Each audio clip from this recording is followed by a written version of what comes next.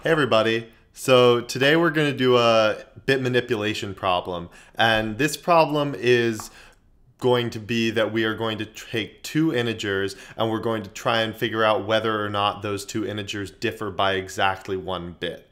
And that another way to phrase this is that they're sequential numbers in a gray code, which is basically a number system where each successive number changes exactly one bit. So in case you were wondering. So let's go ahead and look at this example. So we have the first example, we have 0, 0 and 0, 1 in binary, right? So this. And it's pretty clear to see, obviously we'd have zeros at the front of these numbers because they're integers, but it's pretty clear to see that they differ by exactly the one bit. And then in our second example here, we're going to have 0, 1, and then we're going to have 1, 0.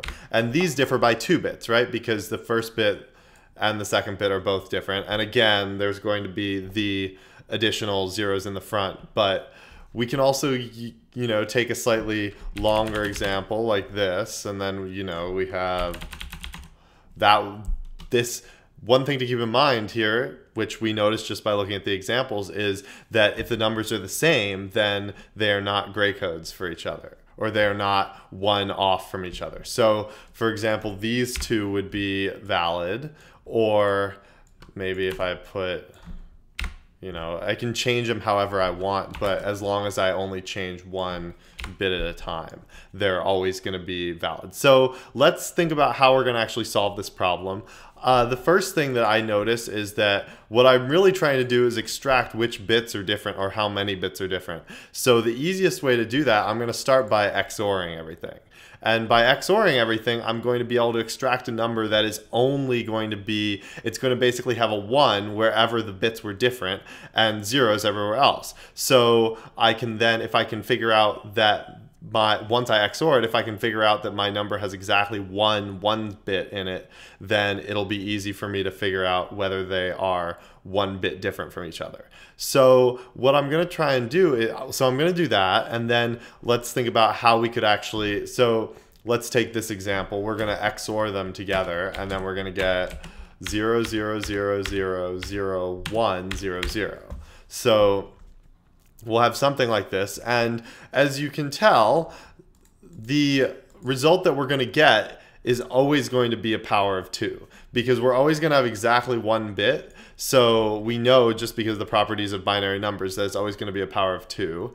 And so we have a couple ways, and that's probably going to be our best approach for solving this, or something like that. We could also say that, if we shift it, it's not going to, there's only going to be a 1 in the ones place once. That was a lot of ones in one sentence, but hopefully that made sense. Like, there are a lot of ways that we could approach trying to actually figure out that there's exactly 1 in the binary representation. So let's think first, we can just go ahead and we know that it's a power of 2, so we could do something like take the natural log of this and divide it by the natural log of 2 and see if it's a integer value, right? Like, if the log of a power of 2, the log base 2 of a power of 2 should be a integer value. So we could do that, but that's going to be a more time-consuming approach, because that's just like a more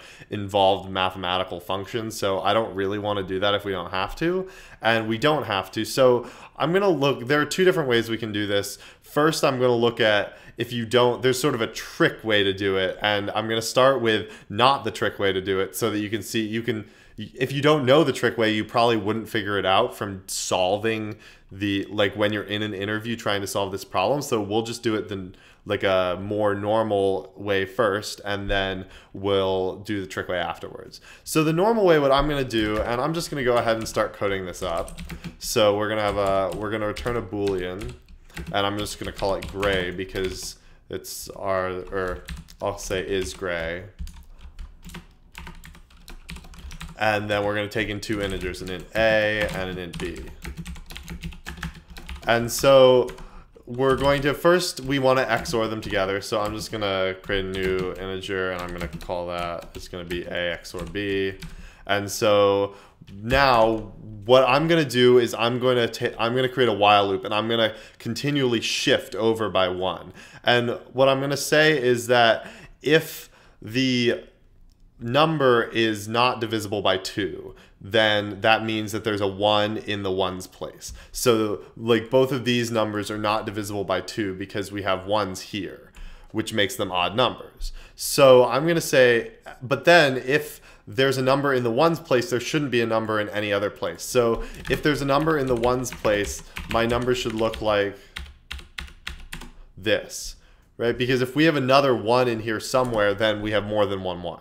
So I'm going to say that if there is a 1 in the ones place, then when I shift it by 1, the answer or the number should be 0. And that's how I'm going to tell that there's exactly 1, 1.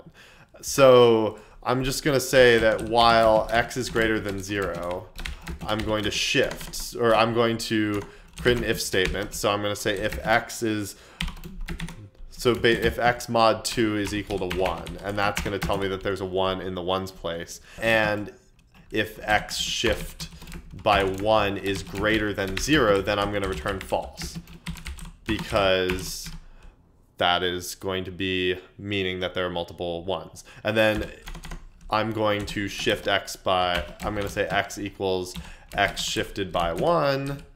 And finally, that's, once I break out of this while loop, then I've shifted through and I've removed exactly 1, 1, and then x is now going to be 0. So I'm going to return true then, because I know that our number had our XORed value had exactly 1 bit in it. So this hopefully makes sense, and we can go test this really quickly. So let's test it on this example. We come down to here, we XOR them, we get this, and then we're going to say if x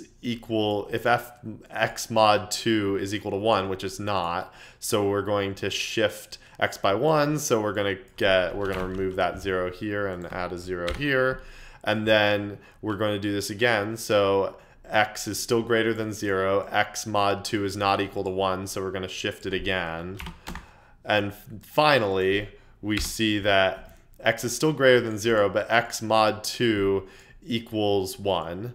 And x shifted by 1 is going to just be 0, 0, 0, 0, 0. So that's not greater than 0. So we're going to come down to here. We're going to shift it one more time. So we just remove this, and then we come down to here and return true. So obviously that gives us the answer we expect. But there is a slightly more efficient way that we can do this. And the answer to that is that we have this cool little trick where if we take x and x minus 1, then, and this is a binary and, or a bitwise and, then this is always going to be equal to 0 if x is a power of 2. And it's never going to be equal to 0 the rest of the time. And we can actually see why this is the case. So let's look at an example where x is a power of 2. So anyone where there's exactly 1 bit set. So we take x minus 1, then we're always going to remove the highest, if it's a power of 2, we're going to remove this highest order bit, and we're going to replace it by bits in all the other spaces. So as you can see, like now there are none that actually overlap. So when we AND them together, it's going to be 0. But let's take any other number. So let's take, for example, this. We're going to subtract 1. This is going to give us, we're still going to have a 1 in this place here. So as long as we have another value, we're always going to still keep the, like as long as we have a higher order and lower order bit, we're always going to keep the highest order one in place, because the lowest order bit is going to go down. So like even if we had this here where we had a 1 here, then when we subtract 1, this becomes 0. So let's say we had this, and then this last one becomes 0, but we're still going to have this one, so it's still going to AND to some value that's not equal to 0. So we can just change this code a little bit, and it's going to be super simple now. So all we need to do is just return x and x minus 1 is equal to 0. And that's all there is to it. So if you know that, or if you remember that, or if you've managed to figure that out in your interview, this is definitely a good way to go about doing it. And we can just test this code really quickly, although there's not that much to test.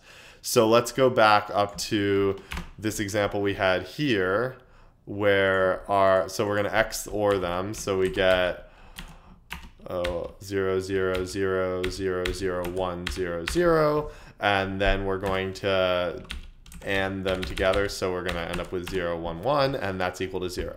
And we can take another example where let's say that these are both 0 like that. Then we XOR them, we get this. And then when we AND that, or so we XOR them, and then we subtract 1. So we end up with 1, 0, 0. So this then ANDs to this, which is not 0, and so we get the answer we expect. So there you go. If you have any questions, let me know in the comments below or on the blog, and I will see you again soon.